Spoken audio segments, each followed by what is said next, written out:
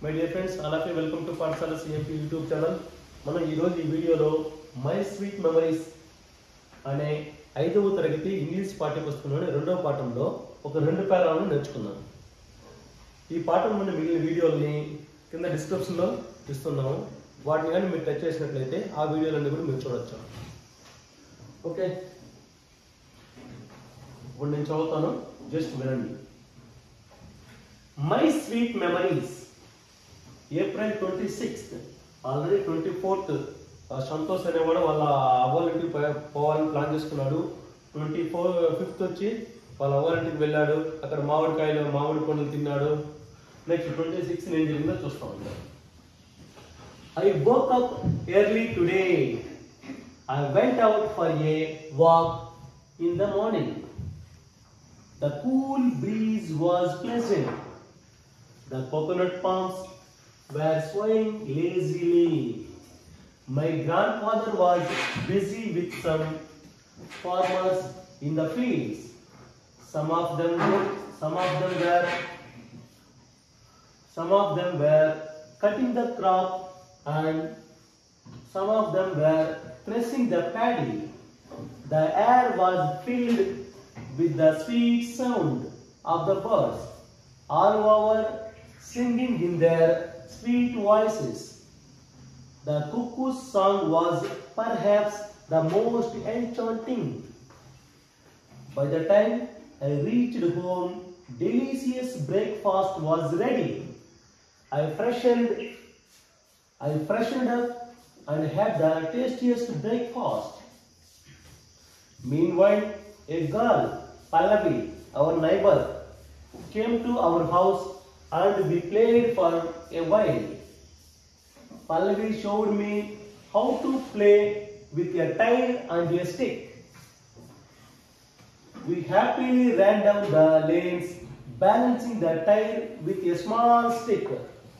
She was very eager to show me the village. We stopped to talk to Pallavi's friends, Aman, Peter and Shruti.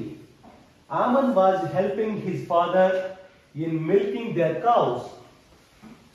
Peter and Shruti were sitting with their grandmother breaking groundnut pods and peeling them neatly.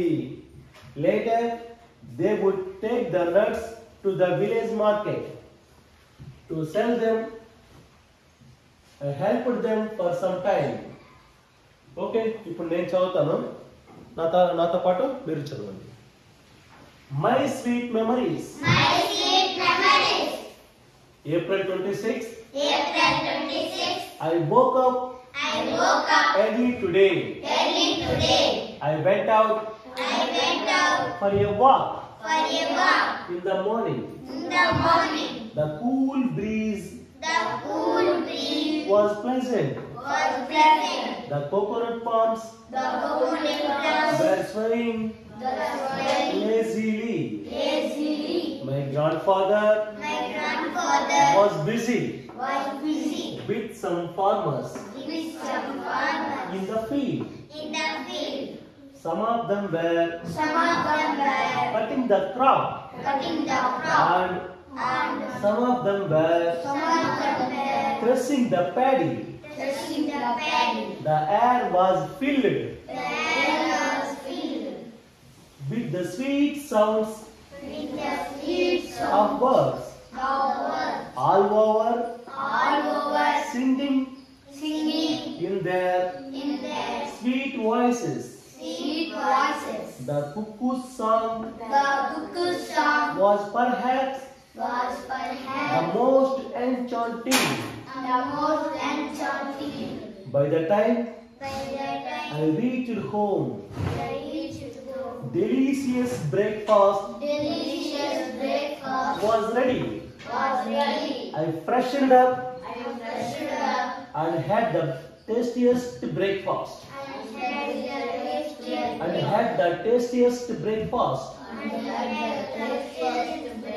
Meanwhile, a girl, Pallavi, our neighbor, came to our house, and we played for a while.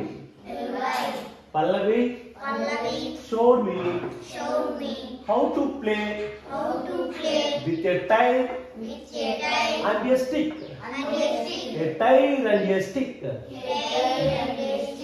We happily ran down the lanes, balancing the tire with a small stick. She was very eager to show me the village. We stopped to talk to Pallavi's friends, Aman, Peter, and Shruti.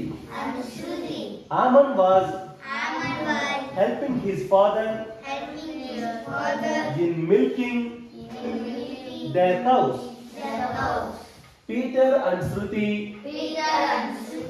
were sitting with their grandmother breaking groundnut pods and peeling them neatly. Later, they would take the nuts to the village market to sell them. I helped them for some time. Okay, దీంట్లో different words ఒకసారి చూద్దాము. అంటే new words ని. ఇక్కడ breeze. Breeze అంటే గాలి. ఎట్టుంది? Pleasant. మీరు ఎప్పుడన్నా ఒక కొండపైకి నిలబడుకున్నారంటే అక్కడ గాలి వస్తుంటే సాయంత్రం టైంలో లేదా మార్నింగ్ టైంలో కొండపైన పెట్టా నిలబడుకుంటే గాలి చల్లగా తగులుతూ ఉంటుంది. ఆ గాలి మనకి ఎలా అనిపిస్తుంది? ప్లెజెంట్ అంటే బాగా మనసుకు చాలా ఆనందంగా అనిపిస్తుంది కదా. దాన్ని ప్లెజెంట్ అంటే ఆహ్లాదము. బ్రీజ్ అంటే ఆ చల్లటి గాలి, cool breeze. Next coconut palms. కొబ్బరి చెట్లు. మామూలుగా పామ్స్ అంటే PALMS పామ్స్ అంటే చేతులు, అరచేతులు. కోకోనట్ పామ్స్ అంటే కొబ్బరి కాయలు వస్తుంది, కొన్ని సందర్భాలు కొబ్బరి చెట్లు కూడా వస్తుంది. So coconut palms were swaying lazily. Swaying అంటే moving that side and this side. ఎలా మూవ్ అవుతాయి? లేజీలీ అంటే ఫాస్ట్ గా కాకుండా లేజీగా అట్లా మెల్లగా. మీరు అప్పుడప్పుడు చూస్తారు గాలి తగ్గుతుంటే పెద్ద పెద్ద కొబ్బరి చెట్లు మెల్లగా ఊగుతూ ఉంటాయి. అట్లా ఫాస్ట్ గా ఎక్కువ స్పీడ్ గా గాలి వచ్చిందనుకో అప్పుడు ఇట్లా ఊగుతాయి. అట్లా లేకుండా మెల్లగా గాలి తగినప్పుడు స్వేయింగ్ లేజీ అట్లా మెల్లగా ఊగుతుంది. స్వేయింగ్ అంటే ఊగడం, moving this side to that side. Lazy అంటే సోంబేరి. లేజీ ఫెలో అంటే సోంబేరి. అవి సోంబేరి లాగా మెల్లగా ఊగుతున్నాయంట. Next cutting the crops. Crop అంటే కటింగ్ అంటే పంట కోస్తున్నారు కొంతమంది రైతులు. నెక్స్ట్ కొంతమంది రైతులు థ్రెషింగ్ ద ప్యాడీ. ప్యాడీ అంటే వరి. థ్రెషింగ్ అంటే వేరు చేయడం. వరి దీంట్లో నుంచి ఆ గింజలు వేరు చేస్తుంటారు. ఇట్లా కొట్టి వేరు చేస్తుంటారు కదా. ఇప్పుడు కావాలంటే మిషన్లు వచ్చేసినాయి. హార్వెస్టర్ మిషన్ వచ్చింది. అవి కోస్తూ ఉంటుంది. ఒక పక్క కోసుకుంటే ఒక పక్క వడ్లు వేరు చేస్తే, కసులు వేరు చేస్తే పడేస్తా పోతా ఉంటుంది. కానీ ఒకప్పుడు అది ఇది మాత్రం కొట్టి ఇట్లా కొడతా ఉన్నారు. అది కొడతా అంటే గింజలు వేరుగా కసులు వేరు అవుతుంది, కసులు పక్కన పడేస్తున్నారు. అది థ్రెషింగ్ అంటే వేరు చేయడం, నూరు పిడి అంటారు. ఎయిర్ అంటే air was filled with. Field అంటే తెలుసు కదా, నిండిపోయింది. ఎయిర్ దేంతో నిండిపోయింది? విత్ స్వీట్ సౌండ్స్ తో. అంటే తీయని శబ్దాలు వస్తున్నాయి. అంటే సౌండ్ అంత బాగున్నాయి. ఆ సౌండ్స్ ఎవరు చేస్తున్నారు? బర్డ్స్ చేస్తుంది. అవి ఏం చేస్తారంటే సింగింగ్, పాట పాడుతుంది. దాని స్వీట్ వాయిస్ ఇస్తారు. వాటి తీయని గొంతులతో స్వీట్ సౌండ్ చేస్తున్నాయి. అవి పాట పాడుతున్నాయి. కుక్కు అంటే కుక్కు సాంగ్ వాజ్ పర్హాప్స్ అంటే బహుశా. ఆ కుక్కు సౌండ్ ఎట్లా అనిపిస్తుందంటే ఎన్చాంటింగ్ అంటే మంత్రముగ్ధులైపోవడం. అంటే మన వల్ల మనకు తెలియకుండానే, మన ఒళ్ళు తెలియకుండానే అబ్బా ఎంత బాగుంది అనేసి హ్యాపీగా ఫీల్ అవ్వడం. ఏదైనా ఒక సీనరీ చూసినప్పుడు కానీ లేదా ఒక సినిమా చూసేటప్పుడు కానీ మనకి మనమే మర్చిపోతాం. మనం ఎక్కడున్నాం అనేది కూడా మర్చిపోయి దాన్ని ఆస్వాదిస్తాం. అంత భలే ఉందిరే ఇది అనేసి. ఇప్పుడు క్రికెట్ ప్లేయర్స్ కూడా ఒక షాట్ కొట్టాడు అనుకో, వావ్ ఏం కొట్టాడు ఈ షాట్ అంటారు. అది ఎన్చాంటింగ్ అంటే మనసులో ముగ్ధులైపోవడం మనకి మనం తెలియకుండానే.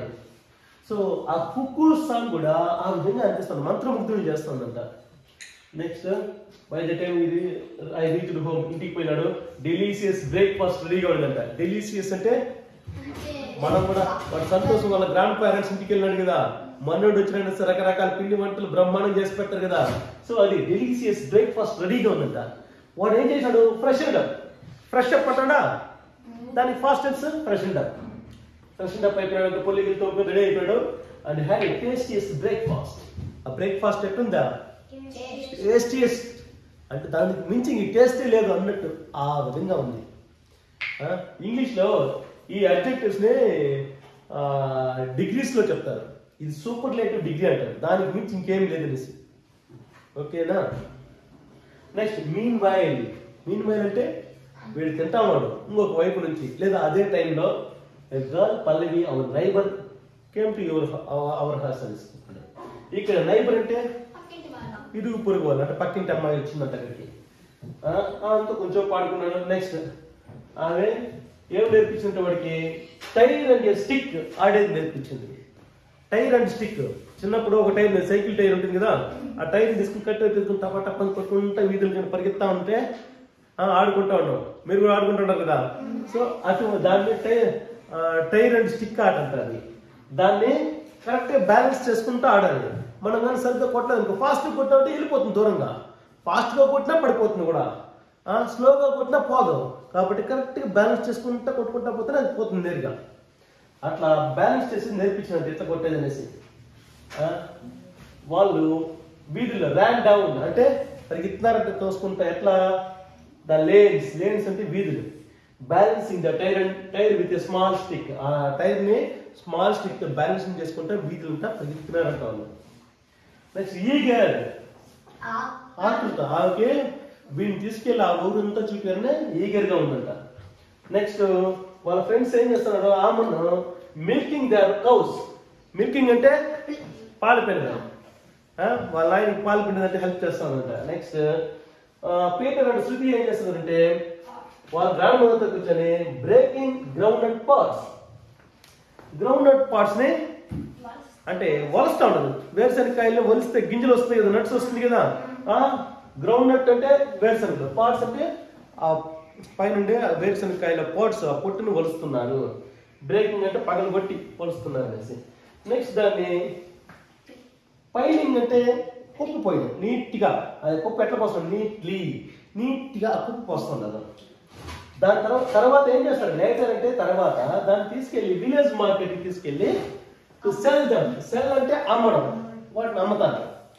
వీడు I helped them for some time, కొద్దిసేపు, సమ్ టైమ్ అంటే కొద్దిసేపు వాళ్ళకి నేను హెల్ప్ చేశాను అని చెప్తున్నారు. నెక్స్ట్ ఇక్కడ చూడండి బ్రేక్ఫాస్ట్ అంటే బ్రేక్ అంటే గ్యాప్ ఇవ్వడం. కంటిన్యూగా సినిమా పోతుంటది, మధ్యలో బ్రేక్ ఇస్తారు. అంటే కంటిన్యూగా జరిగేదాన్ని కొద్దిసేపు విరామం ఇవ్వడాన్ని బ్రేక్ అంటారు. మీకు కూడా తెల్లవారుతో సాయంత్రం వరకు క్లాసులు జరుగుతాయి కదా, మధ్యలో బ్రేక్ జరుగుతాం. అంటే కంటిన్యూగా జరిగేదాన్ని కొద్దిగా కట్ చేస్తే అది బ్రేక్ అవుతుంది. సో ఫాస్ట్ అంటే ఫాస్టింగ్ అంటే ఉపవాసం ఉండడం. మామూలుగా మనం దేవుళ్ళకి ఉపవాసం ఉంటారు కదా, దాన్ని ఫాస్టింగ్ అంటారు. మనం రాత్రి తిన్న అన్నాన్ని మళ్ళీ తినకుండా ఉంటారు కదా, దాన్ని ఫాస్టింగ్ అంటారు. రాత్రి తిన్న అన్నము తెల్లారేదాకా తినకుండా అట్లే కంటిన్యూగా ఉంటాం కదా, ఆ ఫాస్టింగ్ ని బ్రేక్ చేస్తుంది. కాబట్టి మనం తెల్లారి తిన ఫుడ్ ని బ్రేక్ ఫాస్ట్ అంటారు. ఆ ఫాస్టింగ్ ని బ్రేక్ చేస్తుంది కాబట్టి బ్రేక్ ఫాస్ట్ అంటారు. ఓకే.